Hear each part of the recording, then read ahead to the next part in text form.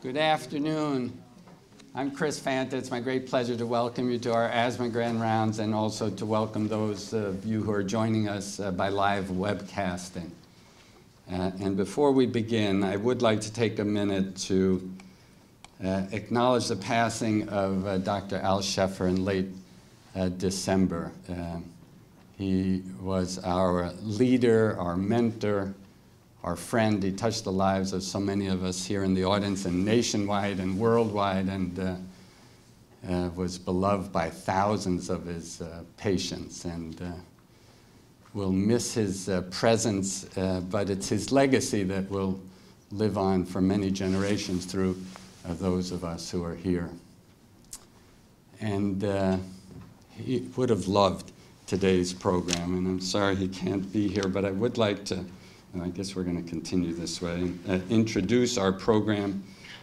Today we have three outstanding allergists from the Partners Asthma Center who are joining us to give us an update on allergen immunotherapy and its role in allergic diseases and asthma. Perhaps I can introduce you in the order that you're going to be speaking. Dr. John Costa is a medical director of the Brigham's Allergy and Clinical Immunology practice. Ellen Dutta is a member of the Allergy and Immunology group at the Mass General Hospital, and Dr. Aidan Long is the clinical director of the Allergy and Immunology program at Mass General Hospital. And we are delighted to have you here for a series of presentations and then a panel discussion about the role of allergen immunotherapy in the modern era. Dr. Costa first.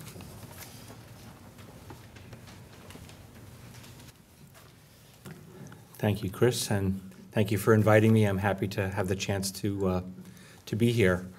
I also would like to dedicate my section of this lecture to Chef, who was a dedicated, inspiring mentor, a thoughtful and caring friend, and someone who we will always remember and miss. Aidan told me I have 12 minutes to discuss all of allergen immunotherapy history and immunologic mechanisms, give or take a minute. I have no relevant financial disclosures. So I thought it was important to start by making sure we were all on the same page in terms of a few important basic definitions. So the first is just the term immunotherapy. And these definitions come from the third update of the practice parameter put out by the American Academy of Allergy and the American College of Allergy that were last updated in 2011. So the term immunotherapy refers to all methods used to overcome an abnormal immune response with induction of clonal deletion, energy, immune tolerance, or immune deviation. Within that broad topic of immunotherapy, allergen immunotherapy refers to a specific subset in which the repeated administration of specific allergens to patients with proven IgE-mediated conditions for the purpose of providing protection against the allergic symptoms and inflammatory reactions associated with natural exposure to those allergens. That is to be contrasted with the term desensitization, which is distinct and refers to the rapid administration of incremental doses of allergens, oftentimes medications, starting with like one molecule and working your way up, by which effector cells are rendered less reactive or non-responsive to an IgE-mediated immune response. And we're really not 100% sure how that works. It can involve IgE-mediated or other immune mechanisms. Some terms that you'll see used, just to make sure we're all, again, on the same page. SCIT, S-C-I-T, refers to subcutaneous allergen-specific immunotherapy, which in the rest of my slides will be abbreviated as AIT, and is the tried and true, most long-lived and most frequent type of allergen immunotherapy that has been used to treat human disease. EPIT refers to epicutaneous immunotherapy.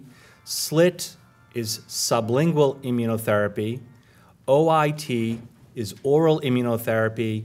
And ILIT refers to intralymphatic immunotherapy. So this is the history slide. Don't blink. Allergen immunotherapy historical perspectives go as far back as 1819, when a gentleman named Bostock, who was a London physician, precisely described his own personal experience and classical case of seasonal hay fever.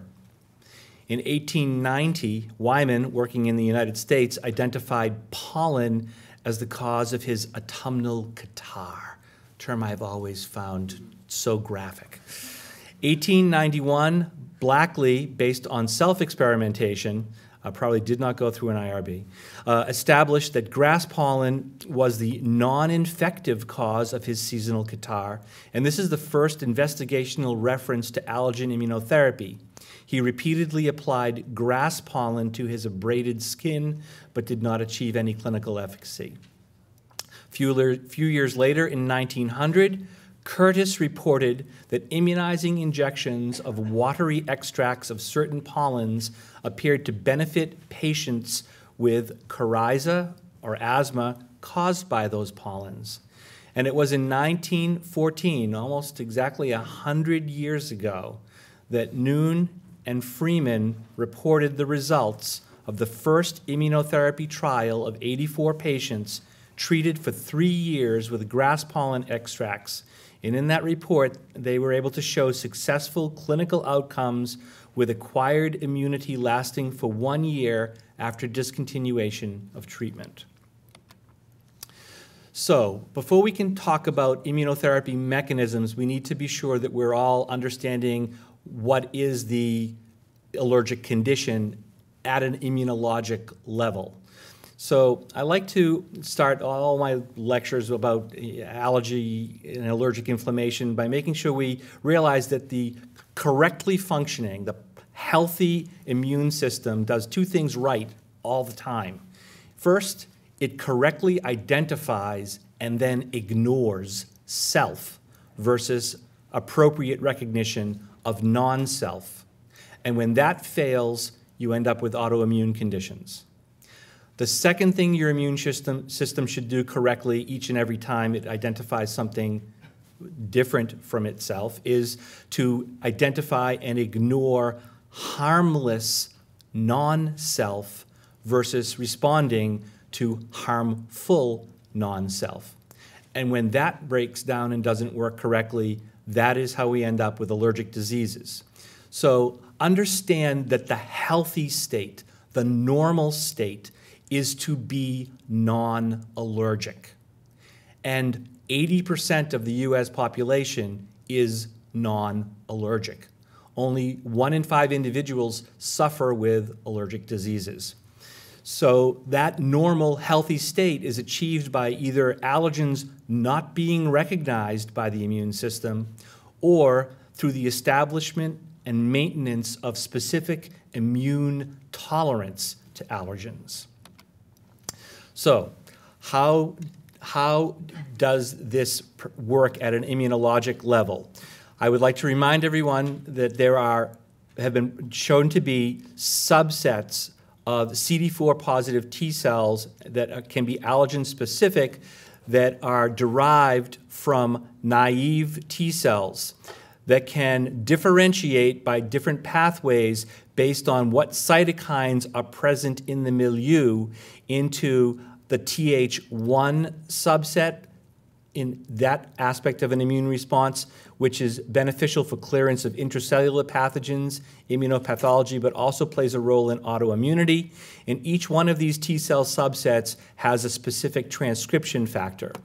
Under the influence of interleukin-4, naive T cells differentiate into so-called Th2 helper cells, which use the GATA3 transcription factor. These are important in clearance of extracellular pathogens and play a role in allergy and atopy. Under the influence of TGF-beta and IL-6, Th17 helper cells are generated, which also play a role in immunopathology and autoimmunity. If the cytokine milieu is correct. Those naive T cells can be induced, instead of forming immunoreactive helper cells, to develop tolerance through T regulatory cells, which are inducible. That's what the I refers to. Peripheral inducible T regulatory cells, which are recognized by the use of the FOXP3 transcription factor. So all of these subsets are present in all individuals, but in different proportions depending on healthy versus allergic. In healthy subjects, these Treg cells, which produce high levels of IL-10, are the dominant subset. There are real-life models that mimic this condition in high-dose allergen exposure. These are the beekeepers who are stung multiple times, as well as the cat owners who have 10 or 15 cats sleeping with them in bed every night. And in these individuals, the Treg cells, which are specific for the major allergens in either the bee venom or the cat saliva, are the major T cell subset. So the allergic condition occurs when allergens are presented by dendritic cells to naive T cells, causing the production of the T helper 2 subset of CD4 cells. And this results in production of a variety of pro-allergic inflammatory cytokines that can activate the effector cells of allergy, which include mast cells, basophils, and eosinophils. Under the influence of IL-4, that's part of that Th2 response, B cells are induced to produce IgE. That IgE binds to the high-affinity IgE receptor on the surface of mast cells and basophils. And when re-exposed to allergen, mast cells and basophils cross-link their high-affinity IgE receptors, activate the cells, resulting in the release of a variety of vasoactive amines, such as histamine, lipid mediators, prostaglandins, cysteine and leukotrienes, as well as a number of cytokines. Omitted from this would be an important cytokine, TNF, as well as chemokines, and it's this mixture of pro-inflammatory mediators that results in allergic inflammation. So the key point is that repeated or continuous allergen exposure causes chronic allergic inflammation, and that allergic patients have a high frequency of CD4 positive, allergen-specific, IL-4 secreting Th2 cells. So that's the condition. How do we undo it? How does allergen immunotherapy work? I'm going to suggest to you that there have been demonstrated to be 4 major mechanisms, the first of which is a very rapid desensitization. So early on, evident within the very first injection of an allergen, there is an increase in the threshold for allergen-induced mast cell and basophil degranulation. To achieve this, you must use 3D structure-intact allergens. This is similar to the effect of rapid drug desensitization that I mentioned in our definition phase. We think the mechanism involves very low levels of mediator release because we're starting out using very minimal quantities of the allergen, and that this results in an increase in the threshold for mast cell and basophil activation. Some of the evidence for this is based on studies in venom immunotherapy, in which within 6 hours of the first administration, there is a rapid upregulation of the type 2 histamine receptor on basophils, with subsequent suppression of the high-affinity IgE receptor-induced basophil activation and mediator release. The second mechanism of action, and potentially the most important, is the development of allergen-specific immune tolerance. And this occurs through the generation of peripheral, inducible, allergen-specific Tregs, called TR1s, and recent evidence demonstrates there are also B regulatory cells referred to as BR1 cells. The TR1 and BR1 cells produce high levels of IL-10 and suppress allergen-specific CD4 T cell proliferation. The Treg cells also secrete TGF-beta and express cell surface suppressor molecules such as CTLA-4 and PD-1, which can further dampen immune responses. suppression of cytokine release from allergen-specific Th2 cells, and there is a deviation towards the Th1 cytokine profile, and altogether the combined effect is a long-lived decrease in allergen-specific T-cell responsiveness. To review this graphically, peripheral naive CD4 cells, pre-existing T effector cells, are induced in the peripheral lymph nodes to become peripheral Treg cells. In the lymph nodes, we think this is where the important action for subcutaneous immunotherapy, possibly SLIT, to create these iTreg cells with a predominant IL-10 profile. And in the gut, there's a sister-type population referred to as the Th3 cell, which predominantly produces TGF-beta, and maybe what's relevant for SLIT, or oral immunotherapy. The Th3 cells are a subgroup of the Tregs derived primarily from the gut that generate mucosal tolerance and induce secretory IgA production. The third potential mechanism of allergen immunotherapy deals with regulation of antibody isotypes, and there are two effects here. The first is effects on IgE. For a long time, it has been known that there is a transient increase in allergen-specific IgE levels after you start immunotherapy, followed by a very slow and gradual decrease over months or years of continued treatment. In untreated individuals, every pollen season results in an increase in IgE specific for the allergens to which the individual is exposed. When you're on immunotherapy, that seasonal increase is blunted, but this is unlikely to be causal because the decrease in IgE occurs late and correlates poorly with the clinical improvement of allergen immunotherapy. The second effect on antibody isotypes has to do with IgG.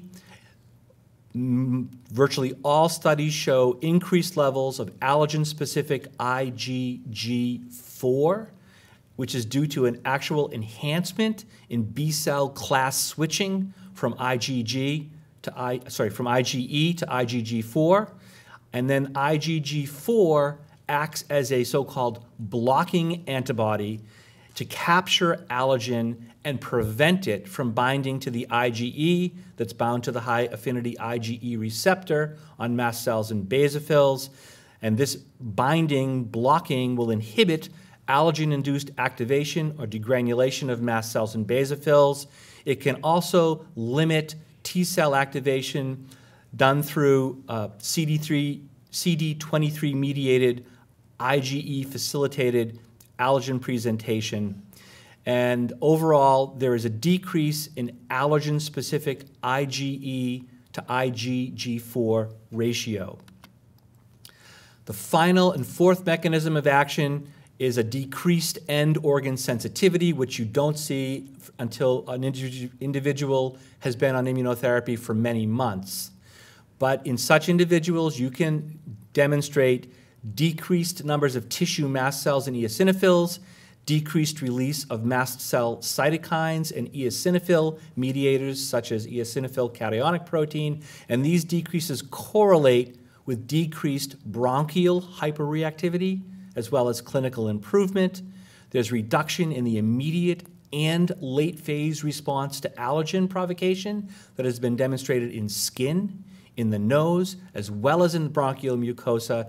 And in clinical trials, you see this as a reduction in type 1 skin test sensitivity.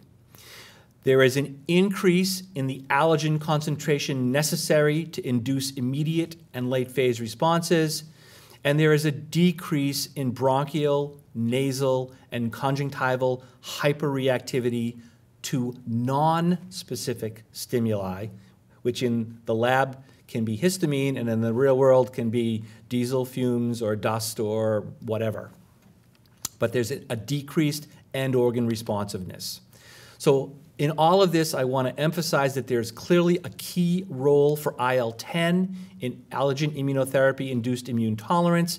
It promotes a non-inflammatory phenotype.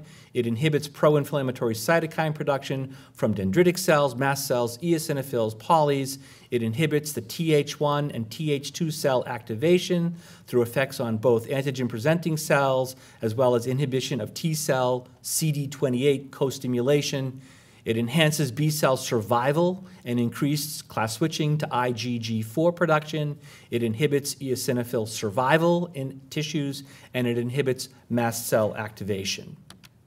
So graphically, allergen immunotherapy induces development of allergen-specific immune tolerance by a delicate balance between Th2 cells and Treg cells controlling either the development or suppression of allergic inflammation.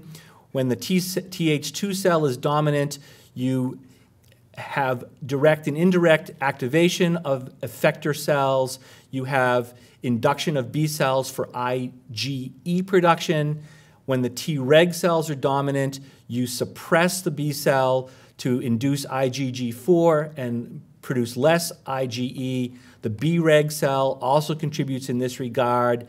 There are direct and indirect suppressor effects on the mast cells, basophils, and eosinophils, as well as suppression of Th2 homing to tissues through the endothelial cells.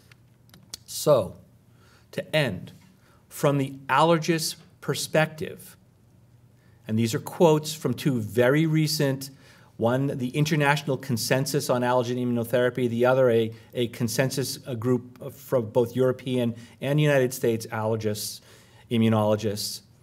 Allergen immunotherapy is the only potential disease-modifying treatment for allergic subjects, and, quote, it can change the course of disease by altering the underlying natural history, which is the allergic inflammatory pathology. And on that note, I will turn this over to Dr. Dutta, who will now tell you how we go about making this small miracle happen.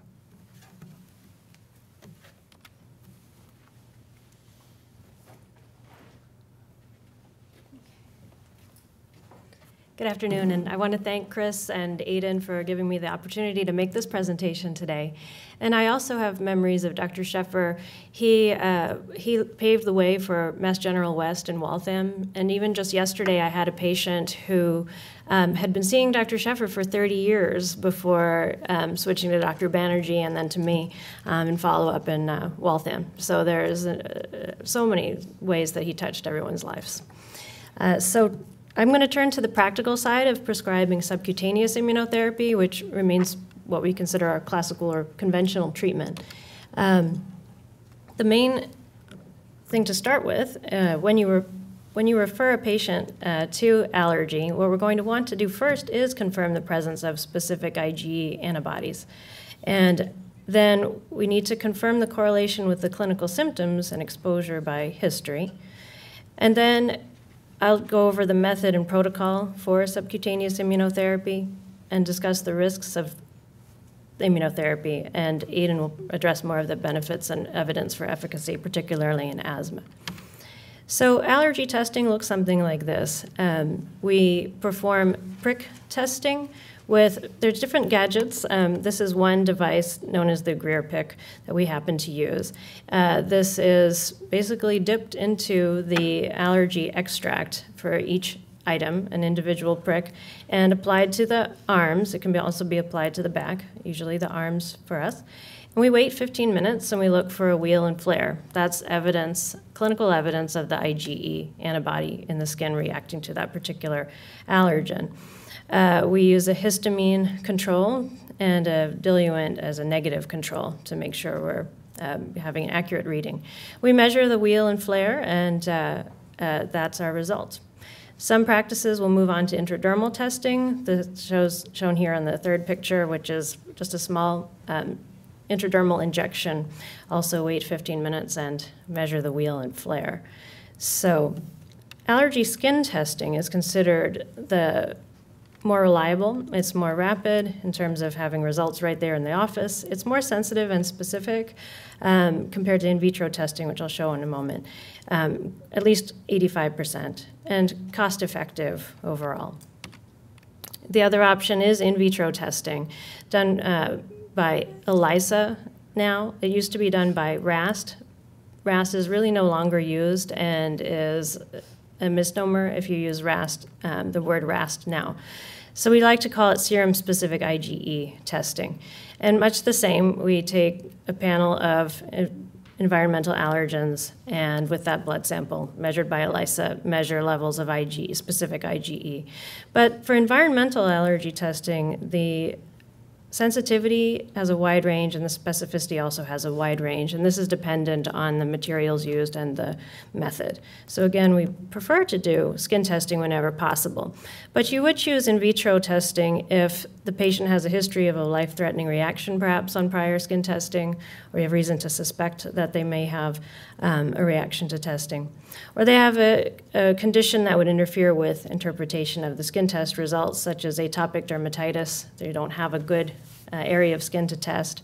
Or if they're dermatographic, you won't get reliable results. They'll have a positive diluent control.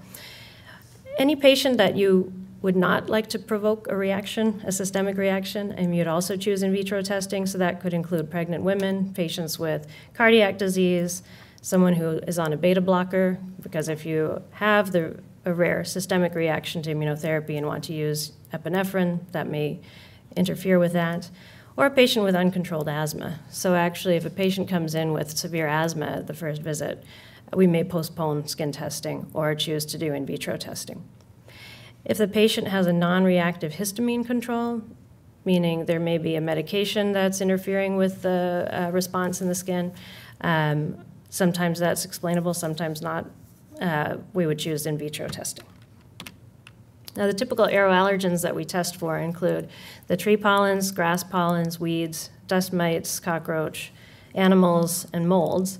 And this slide also shows you the seasons that relate to that. So again, thinking of the clinical correlation, say, well, if their asthma exacerbation occurs in April to May and they are allergic to birch, well, that would be relevant. If they are reactive to cat, and that's their exposure, that makes sense. So these are the items we generally test. So allergen immunotherapy is indicated, again, for IgE-mediated disorders with an inadequate response to medication or allergen avoidance. Those are still the first-line treatments.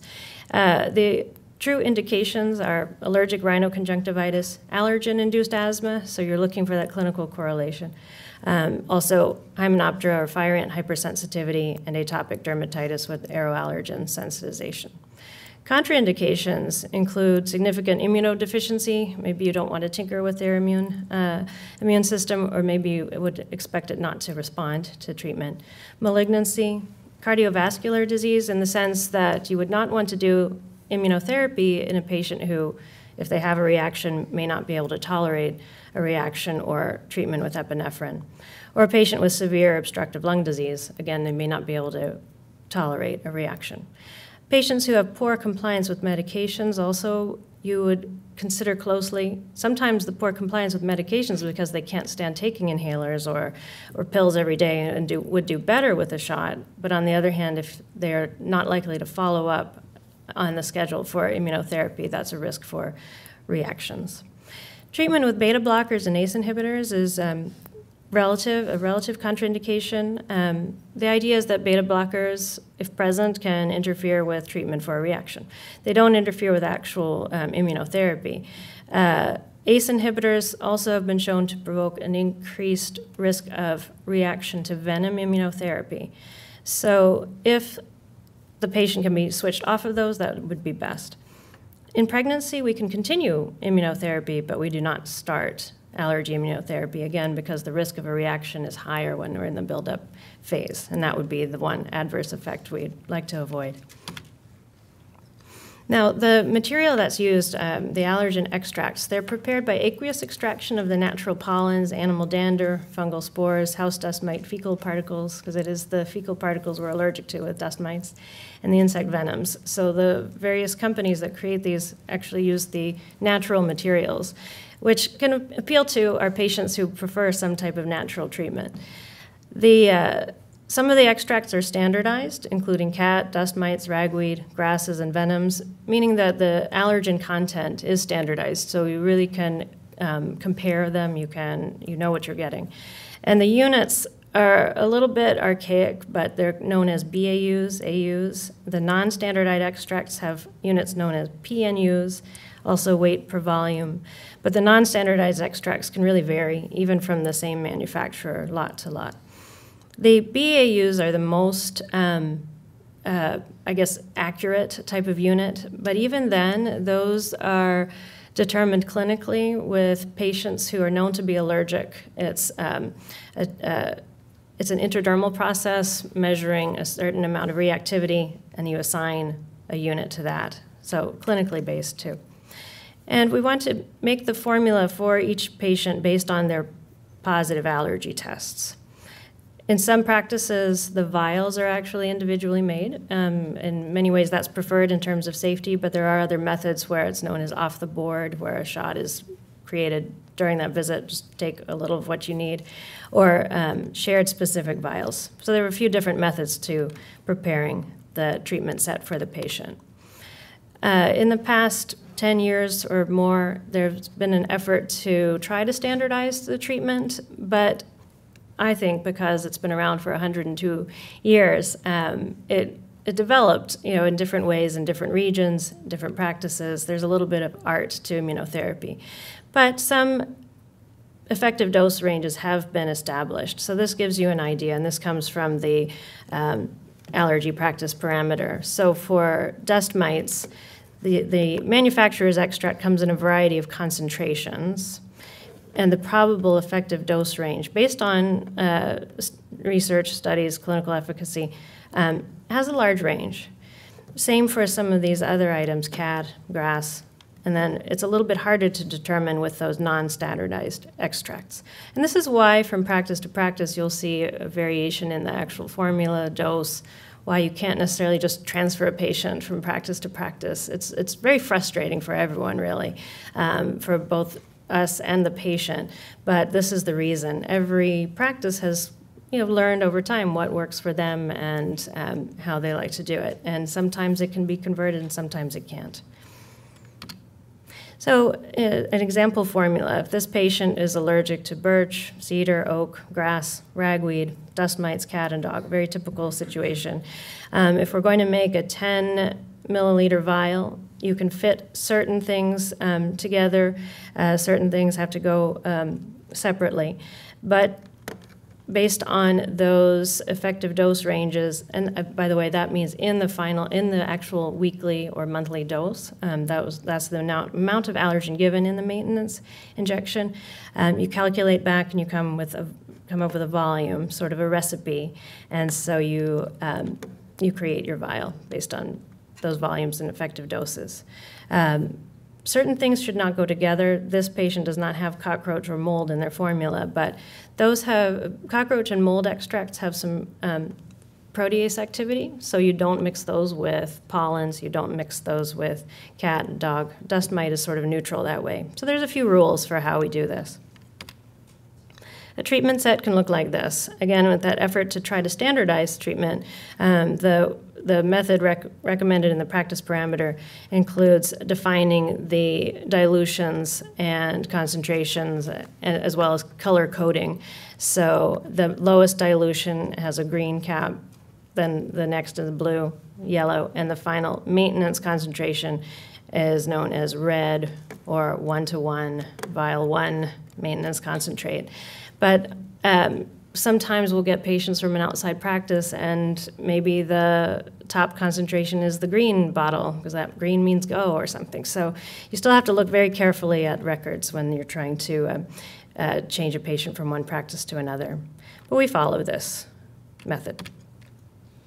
Now, an example treatment schedule is shown here. So we start at the lowest dilutions and start with tiny doses. And generally, it's 1 to 2 times per week. Mass General, we happen to do once per week. But 1 to 2 times a week, building up gradually through the doses, and finally up to the maintenance dose. And again, this is a sample schedule. You can have different doses, different repeats inserted in there. And the average buildup phase takes 3 months to 8 months, depending on how often it's given, any adjustments that might need to be made along the way.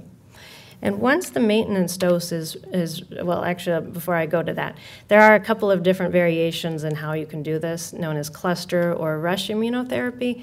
And these are ways to speed it up a little bit. Cluster, the patient comes in for several injections at increasing doses in a single day or a Monday, Wednesday, Friday schedule. And that way you can shorten the buildup phase by that amount. But there is some increased risk for a reaction in that. With rush immunotherapy, you have increasing doses at intervals between 15 minutes to an hour over 1 to 3 days to get all the way to maintenance in a matter of days. But there is a higher rate of systemic reactions when you're treating for aeroallergens, although there is not for venom. So venom immunotherapy, the rush protocol is preferred in many cases. So once you reach the maintenance dose, and that's defined as the dose that provides efficacy without significant local or systemic reactions, okay? That's when you can expect some improvement. Some patients will show some improvement earlier than that, but this is where you're hoping to see that effect. So the maintenance dose, generally each practice has a protocol aiming to a certain dose, 0.4, sometimes it's 0.5, but you might reduce that along the way if the patient's having problems. Not every patient requires that standard dose. Once you've reached the maintenance dose, you can make the schedule easier on the patient, and that can be extended to 2 weeks or most commonly 4 weeks between injections. And counting from that time they reach the maintenance dose, the duration of treatment is 3 to 5 years. It takes, Aidan may have this in his lecture, but 3 years is what we expect to really accomplish some of those immune changes to have a lasting effect. And we go for 4 or 5 years, depending on their response to immunotherapy or how severe the problem was in the beginning. But the response to treatment is defined by the patient's clinical response. We just ask them, what do you think? How do you feel? Have you had fewer sinus infections, fewer asthma exacerbations? We don't need to do repeat skin testing. In fact, it won't necessarily reflect their response to immunotherapy. And there's no other markers to show if they've responded or any markers to predict. It's always preferred to give the treatment in the office of the prescribing physician, who can control what's going on and what dose adjustments might need to be made, but at least the treatment must be given in a medical facility under the supervision of a trained physician or PA or NP with the equipment ready to treat a systemic reaction or anaphylaxis. You don't need to have a code cart, doesn't need to be hospital-based, but at least you must have treatment in place, especially epinephrine available to treat any reaction. So I'll just talk about what type of reactions can happen. Local reactions are not dangerous. They are not serious. This is defined as warmth or erythema and swelling at the site of the injection. These happen commonly. 26 to 82% of patients can experience a local reaction. And a large local reaction, you can still hear me? A large local reaction are more than 4 centimeters in diameter, persisting beyond 24 hours. And that's when you would consider pre-medicating or decreasing the dose or rate of buildup, more for patient comfort and not necessarily because of risk. And it's been looked at closely as to whether we need to adjust based on large local reactions. There's a couple of classic studies, one that looked at whether large local reactions do predict future systemic allergic reactions, but did not show that. Yet another study looked back, a retrospective study, and those patients who had a systemic reaction actually did have a greater frequency of local reactions. So in practice, many of us do adjust based on large local reactions, at least repeating the dose, if not reducing. Now, systemic reactions are the more serious kind, and that's what we're trying to avoid, but we're prepared for. So we have the patient stay for 30 minutes after their shot, because normally a life-threatening or serious reaction should begin within that time. It is possible to have a reaction beyond the 30 minutes, but that's our guideline. And it can be any sign of an allergic reaction, whether that's increased rhinitis or asthma or hives or swelling, or GI symptoms, cardiovascular, in the worst case, hypotension and syncope. The incidence of systemic reactions is about 1 in 1,000 injections, but that's including just having a little bit of rhinitis. 3 to 4% of those would be severe. And the statistic is that less than 1 to 5% of patients receiving conventional immunotherapy would have a reaction, although rush Allergen immunotherapy, more than 34% of patients can have it. So that's why we generally avoid rush Allergen immunotherapy. Now, based on retrospective surveys, the incidence of fatal reactions in North America was counted up. From 1990 to 2001, there were 41 fatal reactions, which calculates to 1 per 2.5 million injections, which I'll quote to the patient. From 2001 to 2007, 6 fatal reactions were reported. And from 2008 to 2011, no fatal reactions were reported. Now, skeptics would say that's because this is based on self-report, so there could be fatal reactions that simply weren't reported. But the more optimistic assumption is that we are recognizing and screening for risk factors for reactions when the patients come for their shots. And so we want to always check if they have asthma. Is their asthma symptomatic that day? We're not going to give the shot. If their allergic rhinitis is exacerbated and they're having increased symptoms, you also would not give their shot that day. Patients who have a higher degree of hypersensitivity, perhaps you can base that on their test, although the test results don't necessarily correlate with clinical reactivity, but you may be a little more wary of someone who seemed to be more reactive to testing and start them lower. The use of beta blockers and possibly ACE inhibitors can affect the risk of reaction. And on our side, a dosing error certainly raises the risk for reactions, or injection from a new vial. Anytime the patient gets a new supply of their immunotherapy extract, it can be more potent because it has not been diluted, hasn't been sitting for 6 months. So we always reduce the dose for an injection from the new vial and raise that again. Patients who've had a previous systemic reaction are more at risk for another systemic reaction. Now, if they're having a reaction, the risk factors for a fatal reaction is delay or failure to administer epinephrine. We always emphasize epinephrine as the first treatment. We know we just gave them something they're allergic to, so there's really no doubt that they are having an allergic reaction, and if there's any systemic sign, go ahead and give the epinephrine. If the patient did not stay in the office for the full 30 minutes, there is more risk that if they have a reaction without prompt treatment, it could progress. And in some cases, administration of the injections somewhere else, such as at home, where there's no one there to assist in case of a reaction. So, in summary, for prescribing immunotherapy, we want to confirm the presence of specific IgE antibodies by testing, skin testing preferred for environmentals, but in vitro is also possible. We want to confirm the correlation with clinical symptoms and exposure by history, timing during the year, what type of exposures do they have to match up with their symptoms. And I explain the method and protocol for subcutaneous immunotherapy and some of the risks. And I'll turn it over to Aidan for some more information on the benefits and efficacy. Thank you. Thanks,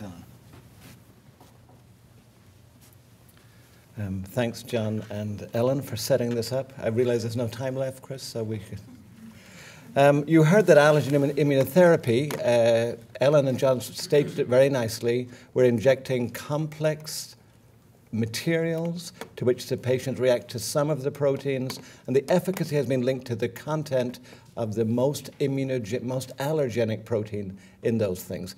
Ellen has described subcutaneous immunotherapy, where there's a build-up by injection and then a maintenance dose given subcutaneously. What we're going to look at is the efficacy of this, as John said, SCIT, and compare it to sublingual immunotherapy. Sublingual immunotherapy developed a vogue in the early part of this century, the early 2000s in Europe, and these days about 80% of immunotherapy in Europe is sublingual. In the US, it hasn't taken off as much. In the last year, there's been available commercial products for sublingual immunotherapy. These, instead of being liquid extracts that were used in Europe, the same as we use for injections, dropped under the tongue. The FDA in 2014 approved 3 commercial products that were freeze-dried extracts in rapidly dissolving sublingual tablets. We're going to talk about how those work. When we look at the efficacy or the value of any therapy, we need to think of it in 3 domains. The efficacy is what's really determined by randomized controlled trials. So most of the literature that you see will be determining efficacy. Is there a signal? So most of what I'm going to show you is related to the published literature, but in the real world, we need to know, is it effective? And that's really determined by the patient over time observing it. And is it efficient? Is this a cost-effective way of treating? We're going to touch on these with a major focus here. And the cost efficiency includes more than just the direct costs. It can also include indirect costs such as absenteeism or productivity and quality of life. There have been many studies of immunotherapy. There have been many meta-analyses of immunotherapy, many reviews of this. The most comprehensive one was produced by the Agency for Health Quality Research in 2011, and that summarized the data up to 2011. This was before the introduction of tablet immunotherapy sublingually. It looked at 74 studies of subcutaneous immunotherapy, 60 studies of sublingual immunotherapy, and 8 studies that compared both, and all 142 studies were randomized controlled trials. This was a very comprehensive review. It's a several hundred-page document. I'm going to very quickly take you through the high points of that and conclude that both of these therapies are very effective, both in allergic rhinitis and asthma, and then end up comparing them. So you're going to see these studies were all high quality. They, as Ellen mentioned, they required to be confirmed that allergic rhinitis was skin test or RAS positive, specific IgE positive, definitely had asthma. They only looked at those extracts that might be available in the USA. Remember, before tablets, the commercial extracts for subcutaneous immunotherapy were used for sublingual, when there was a valid comparator and valid outcomes. You're going to hear about evidence. They classify the evidence into 4 grades. High grade means this is the word of God. This is high quality evidence that's very unlikely to be changed by future studies. Moderate evidence was, this is pretty good. It may be changed, but so far it's pretty good. Low-grade evidence was, meh, not sure this is any good. And insufficient evidence was pretty dodgy. Okay, so those are the 4 categories we're going to see. If you look, first of all, now at those studies looking at subcutaneous immunotherapy in asthma, looking at outcomes such as asthma symptoms, asthma medication scores, and each of these slides, this will be the number of clinical trials looked at, the number of patients, the allergens looked at, and for example, asthma symptoms in 16 trials, they concluded high evidence that subcutaneous immunotherapy improves asthma symptom scores, high evidence that subcutaneous immunotherapy improves asthma medication scores, high evidence that it includes combined asthma and rhinitis symptom scores. Looking at subcutaneous immunotherapy in allergic rhinitis, high evidence that it improves combination scores, conjunctival scores, and high evidence that it improves combined scores as well as medication scores. Lots of high-level evidence, a little bit of moderate-level evidence for subcutaneous immunotherapy. Focusing on asthma, however, if you look not only at the symptoms, medications, but secondary outcomes that they didn't really grade, such as lung function, specific allergen bronchial reactivity, or non-specific, such as methacholine, what you see is that there's not much evidence for improvement in lung function from subcutaneous immunotherapy or in methacholine responsiveness, but most of the studies did see significant reduction in allergen-specific bronchial reactivity. So in terms of asthma, you see improvement in medication scores, improvement in symptom scores, and increased in a decrease in allergen-specific bronchial reactivity. For example, here was one study from the early 2000s that showed after immunotherapy, the dose of allergen to cause a 20% drop in FEV1 increased in the treatment group, whereas the methacholine responsiveness was the same before and after treatment. Other pieces of information that are relevant to subcutaneous immunotherapy, that it can prevent the progression from allergic rhinitis to asthma. There were some early studies suggesting this, and then we're going to look at one of them that actually documented this. So a group of patients who after immunotherapy, who received immunotherapy and later were assessed for asthma. Those who had received immunotherapy, the majority had not developed asthma, whereas the control group, the ratio between those who did and didn't was much more close to equity. And a follow-up study from this group suggested that this effect persisted for 7 years. Now, this has been followed up just last month by a very large retrospective study from the German National Health Service, where they looked at several thousand people who in the year 2005 had allergic rhinitis. In the year 2006, some of those went on immunotherapy, some did not, and they followed those people for 6 years, and they found a substantial reduction, a risk ratio of 0.6, or a 1/3 reduction in the risk of developing incident asthma in the 6 years in those who went on immunotherapy compared to those who didn't. So preventing new sensitizations, preventing the development of asthma if you have allergic rhinitis. So for subcutaneous immunotherapy, high-grade evidence that it reduces asthma symptoms, asthma medications, high-grade evidence that it helps with allergic rhinitis. Here's what's interesting. The majority of these studies used a single allergen. As Ellen mentioned to you, the common practice is to include multiple allergens, and the average in the US is 8. However, very few trials have shown that. We know by clinical experience that it works, but the documentation isn't really there, and much less data for children. Moving to sublingual immunotherapy, again, the same type of setup. This is the outcome, asthma symptoms, the number of trials, the number of patients, the allergens used. You'll see there's high-level evidence that sublingual immunotherapy improves asthma symptoms, high-level evidence that improves rhinoconjunctivitis symptoms, moderate evidence for a combination of symptoms, you group them together, moderate evidence that improves medication use. Unfortunately, the sublinguals didn't distinguish between medication use for rhinitis, medication use for asthma, but the signal is still there. So interesting, good level evidence for sublingual, not quite as high as the evidence for subcutaneous. Sublingual therapy also looking at pulmonary function testing. In contrast to the subcutaneous, seems to be a better signal with pulmonary function, and similar to subcutaneous, a consistent improvement in allergen-specific bronchial reactivity. So the sublingual immunotherapy also seems efficacious. The overall strength of evidence is moderate rather than high now. The sublingual immunotherapy improves both allergic rhinitis and asthma. High-grade evidence for asthma may be more effective in asthma than in allergic rhinitis. Moderate-grade evidence for combinations of symptoms. There is consistency across the in observed benefits across outcomes for both sublingual and subcutaneous, and in mixed and pediatric populations only. The direction of the effect largely favors immunotherapy across all outcomes. So it seems like what we're doing is efficacious. What they're doing in Europe seems to be efficacious. What this meta-analysis did not address was the wide range of variation in method of administration, dosage, and combination of allergens. When we look at the head-to-head study, so here we're looking at subcutaneous versus sublingual. There were really 4 studies that looked at asthma outcomes. 1 was in adults, 3 were in children. Again, small numbers of patients here.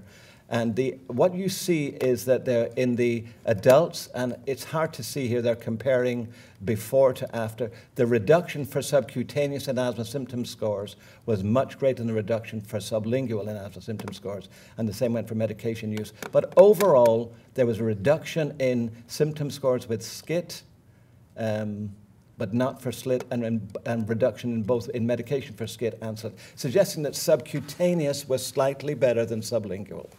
Similarly, in the pediatric studies, only one of the three was really very effective, and SCIT was found to be superior to sublingual. So the message here, they're both effective, but the impact, the degree of improvement with sublingual seems to be less than it is with subcutaneous using sublingual drops.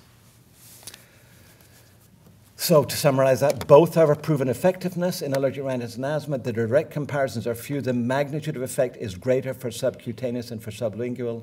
However, the lesser frequency and severity of systemic reactions which allow SLIT to be home-administered is a benefit. And what's interesting, subcutaneous, but never for SLIT, has it been demonstrated that mixtures of multiple allergens will be effective. So the data is not there, but it's clearly being done. When you look, again, this is looking at subcutaneous versus SLIT in terms of the size of the effect. This is what's called the standardized mean difference. And in this ratio, what's compared is the means of the two arms divided by the pooled standard deviation. And it's been felt that a value of about minus 0.8 is a large effect, minus 0.4 is a moderate effect, minus 0.2 is a mild effect. For subcutaneous immunotherapy in allergic rhinitis, the magnitude of effect in symptoms is quite high, whereas in sublingual it's not quite so high, and the same for medication use. Again, confirming that the efficacy seems to be superior for subcutaneous than for sublingual. As John mentioned, the immunologic changes seen in immunotherapy, I'll summarize by saying they've all been shown for sublingual as well. The same effects have been shown. So the mechanism, at least the immunological changes, seem to be similar. What happened here? Sorry. We went back there somewhere, sorry. And then the world changed. The FDA approved sublingual immunotherapy, 3 sublingual tablets, 2 for grass pollen, 1 for ragweed, were approved in 2014. And these are all approved for children over the age 10, 5, and except for the ragweed type, only for adults. These are sublingual tablets administered daily, pre-seasonally, between 3 to 4 months before the season, and co-seasonally, then stopped and resumed. I won't say too much more about it. This is from the product insert. The effect of the sublingual tablets seems to increase as time goes on. So the magnitude of effect in symptom score or medication score is bigger in the second year than the first year. A meta-analysis looking at that for sublingual immunotherapy showed that in studies that went for more than 1 month, the magnitude of effect, remember the standardized mean difference is 0.7 if you stayed on the treatment for more than 12 months versus 0.5 for less, and the same for medication scores. So the benefit increases over time. Practically, sublingual has a clear advantage because of safety. There have been about 12 anaphylactic reactions total in the world reported, no deaths. It can be given at home after the first dose. A significant proportion, about 25 to 30%, get oral symptoms for the first several weeks. This stops after that. It does not recur in the second and third year. The adherence you would think would be a lot better for sublingual than subcutaneous. In fact, it's not any better. Some studies showing less good adherence to sublingual than to subcutaneous. Single allergen SLIT retains efficacy even in polysensitized individuals, but there have been no studies that multiple allergen sublingual is effective, and most patients require 8 in subcutaneous. This product is more costly, but it does require fewer office nursing visits. There was, early this year, a large review of the efficacy of the sublingual tablets. So the earlier review was sublingual liquid. This is sublingual tablets. This is in JAMA from August, about 13 clinical trials. Because of time, I'm going to jump to the conclusion. And the conclusion was, and this is supported by an editorial, that the grass pollen allergy immunotherapy tablets show an effect, but its magnitude is small. It's complicated by adverse events, largely local itching in the mouth. Now, this was a bit harsh. Therefore, the convenience and ease of administration does not seem to be sufficient reasons for the choice of sublingual immunotherapy with tablets. Not a very resounding endorsement of that, and the editorial did nothing to improve the situation. So, asthma grand rounds, where does it fit? What do the guidelines say about immunotherapy? Well, you'll see this is the 2007 guidelines, that we have this stepwise increase in medications, and across the bottom here it says, for steps 2 to 4, consider subcutaneous allergen immunotherapy. We had a grand rounds here last year looking at the guidelines, and Carlos Camargo indicated what areas will be revised in the next iteration of the guidelines, and immunotherapy will not be addressed. So that's going to stand. Consider it somewhere in step 2 to 4. You might ask the question, how does this compare to other therapies? Well, there have been no head-to-head trials with medications, so we don't know how it would compare to inhaled steroids or combination therapies or to any of the biologics. You might ask, what are the real-world data for immunotherapy about asthma exacerbation reduction? That's what most of the novel therapies show now. We don't have any data on that. Why are there no data for severe asthma? The simple answer is immunotherapy is contraindicated in severe asthma, and asthma can get worse as a result of immunotherapy. I won't belabor that on these slides. So even though the data for sublingual immunotherapy show efficacy, it's not resounding, it's not well endorsed, you might ask the question, are we losing something by lumping all this together? After all, most of the studies were done with pollen, grass pollen and ragweed pollen, and we don't think most of our asthmatics are in trouble because of grass pollen and ragweed pollen. Dust mite may be another story, and if you look more closely, there may indeed be something worth focusing on if you look at dust mites. Here was a meta-analysis which was purported to confirm a lesser effect on asthma than rhinitis, and with the SMDs being quite impressive. But if you scroll down and look here for dust mites, the benefit was really quite impressive. So it's very clear that the sublingual immunotherapy is different for different allergens, and dust mite may be quite different indeed. So dust mite, a bigger effect. More asthma is related to dust mites than ragweed and grass. Could there be something in there? Then there was a study that came out last year asking that very question. What about dust mite sublingual immunotherapy in patients with asthma? And the outcome here was trying to see could they reduce corticosteroids while maintaining asthma control in patients who had received 40 weeks of sublingual dust mite immunotherapy. 3 doses. We don't quite know how these proprietary units relate, so we don't know how much dust mite was given, in fact. These were mild to moderate asthmatics, 604, randomized 1-to-1. They all had approximately the same dose of baseline inhaled corticosteroids. And after the 40 weeks during the reduction phase, you can see that at the highest dose, there was a significant reduction in the requirement for inhaled steroids while maintaining asthma controls. Overall, 50% of this group were able to reduce their inhaled steroids, and 34% were able to completely discontinue inhaled steroids, implying there may be some benefit here. And these, curiously, a subset analysis showed that the best outcomes were seen in the more severe patients. And not only was there a reduction in inhaled steroids, but an improvement in quality of life. I want to take you back to a statement that John Costa made early in the statement, that allergen immunotherapy is the only therapeutic approach which is capable of modifying the natural evolution of diseases.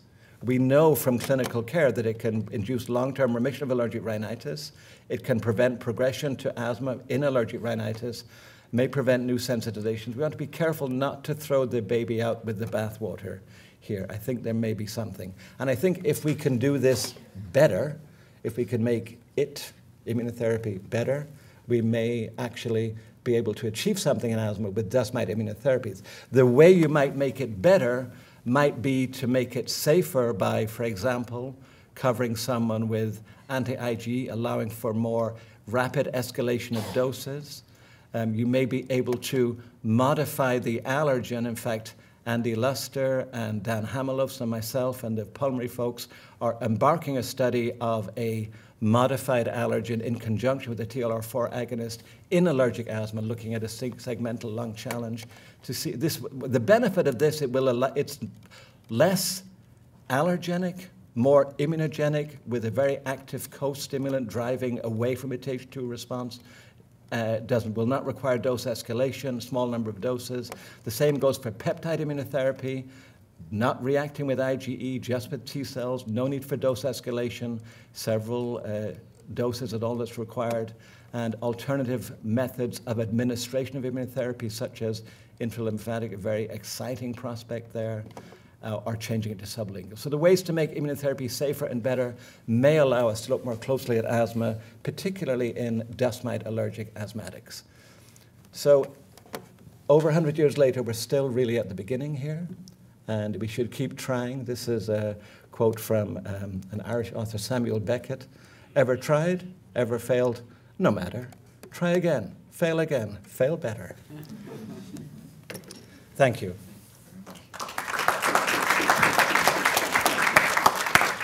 About 5 minutes, maybe. Maybe a moment. So thank you for terrific presentations and summary and review, and even for a skeptic, I found it very exciting. And the hour is late, and maybe we can just take a couple of questions for rather than a full panel discussion, open it up for a couple of questions from the audience, and then we'll call it an afternoon. All right, here's mine. So I see all these patients with a pet, say the pet dog, and they are sure that their pet dog does not bother them. They go around, the pet dog doesn't bother them, licks them, doesn't bother them. They do experience that they go around somebody else's dogs, other animals, and it seems to cause an allergic asthmatic reaction. Are they deluding themselves because they love their pet? Or is it possible that part of their tolerance for their own specific animal has to do with the chronic exposure to that animal? And if so, how did they get desensitized? Was it orally, inhaled, or what? They probably didn't get sensitized orally. So the allergen, the major allergen in dog, is highly conserved across all species, including wild dogs, you know, dingoes and wolves and foxes. They've all got the same protein. The protein is largely salivary and in the sweat glands. Dogs tend to lick themselves. It dries onto the fur, becomes airborne and inhaled. So that's the method of sensitization. So there is no non-allergenic breed of dog. Now, different dogs have different amounts of this protein, and it could be that the house they go to has a dog that's less clean, less well-washed, or perhaps bigger, and that causes it. But it's not, they didn't actually become desensitized to their own dog more than to another dog. There's no evidence of different allergens causing the problem between different dogs. Anybody disagree with that? No. Other questions? Yes? I'm wondering how you guys discuss the prospect of a patient who has bad allergies and bad asthma, a 9-month or 6-month trial for omalizumab versus one for allergen immunotherapy in the allergic patient, and how the discussion that you have with them and how you position those recommendations. Yeah, I'm happy to answer first. So, the question is the patient with severe allergic rhinitis, severe asthma, who may want to go on allergen immunotherapy but can't really do so because of the severity of their asthma. Or maybe not quite severe, maybe moderate to severe asthma. Moderate severe, yeah. How you position omalizumab versus allergic rhinitis. So how I position it, and I'd be interested to hear the other comments, would be to start omalizumab in the hope of gaining some control, or at the very least making them less reactive to allergen immunotherapy, less prone to adverse reactions from allergen immunotherapy, and then do it in sequence. Do the omalizumab first, and then after stabilizing, they're going to allergen immunotherapy. That's what I would do, but maybe Ellen has a different approach. And that's what I would do if they're severe. But if they're moderate and they actually are reasonably controlled, but we're looking for a long-term treatment, I would explain that immunotherapy is the chance for that cure. So you can do, yes, it's prolonged 3 to 5 years, but maybe that's it. Whereas with omalizumab, that's forever. It only works as long as it's taken, as long as that's what the course of their asthma is. So I give them that choice. Great. All right. Well, thank you very much for a terrific presentation. Great work, and thank you all for your attention and participation.